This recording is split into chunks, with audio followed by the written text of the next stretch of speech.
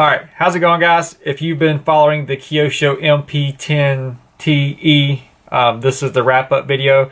I figured I would spare y'all from another bad time lapse and just flip the camera around and show you the finished product. So stick around and check it out.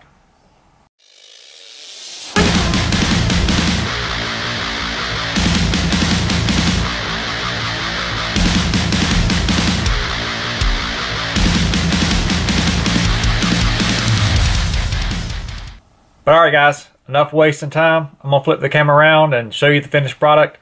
I'm really happy with it. I think it turned out pretty good.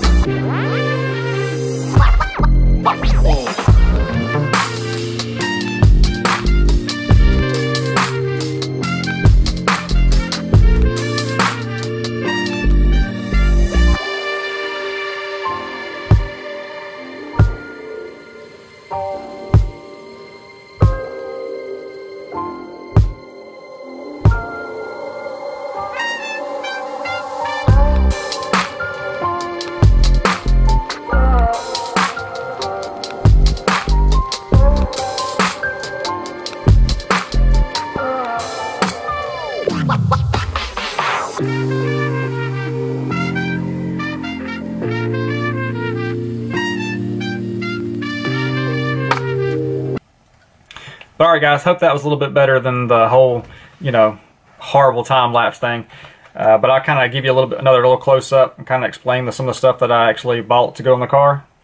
But it's pretty much simple. Like I said, it's the titanium screws. Like I said before, I actually got the titanium turnbuckles in here now.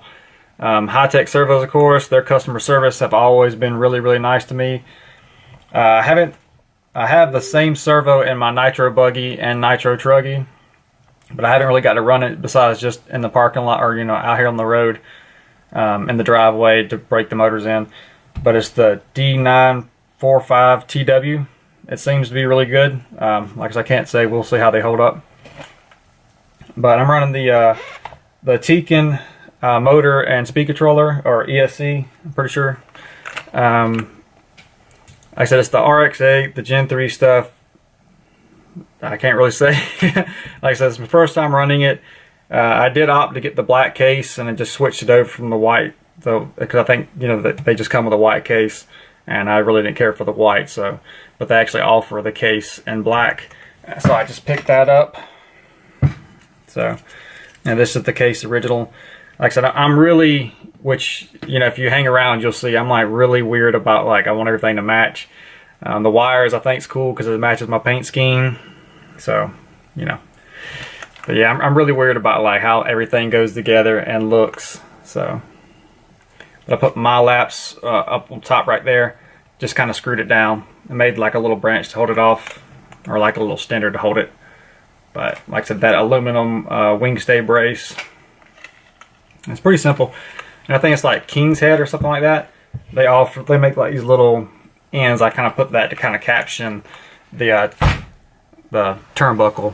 But other than that, it's pretty straightforward. It's definitely, the front suspension feels kind of soft because it's it's a lot of weight on here now that it's electric. So probably get some stiffer springs. But anyway, I guess that'll be enough of me rambling. I hope you'll stick around and subscribe, because today we're going to go get some actual track time with the nitro car. So I'm kind of looking forward to it, but it's a brand new car, going to get it dirty and scratched up. But anyway, we'll have some fun.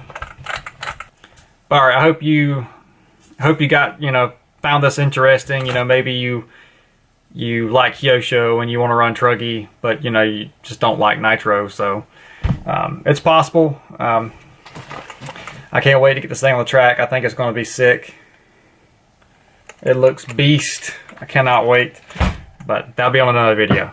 But okay guys, I'm gonna get out of here. I appreciate you for watching. please, it means the world to me. Stick around, subscribe, help the channel grow, like watch me learn, see if I can figure this stuff out. It's something I've always wanted to do, the whole YouTube thing. So, but I'm not really a tech kind of guy. So for me, this is all new, like camera equipment and editing and stuff. Like I know it's horrible, but you know, you gotta start somewhere. But I do appreciate every single one of you, and I can't wait to get some RC stuff and, you know, more footage with my RC stuff and get into it, because I truly do love this hobby. It has always been there for me, and I cannot wait. So I'm tired of letting them sit on the shelf. It is about some RC stuff. I'm ready. But anyway, that's enough of me talking nonsense. I guess I'll see you at the track here shortly. Dino! Come on, Dino! Come on! Hurry! Hurry, Dino, come here! Hello, where's your good buddy? There's your good buddy.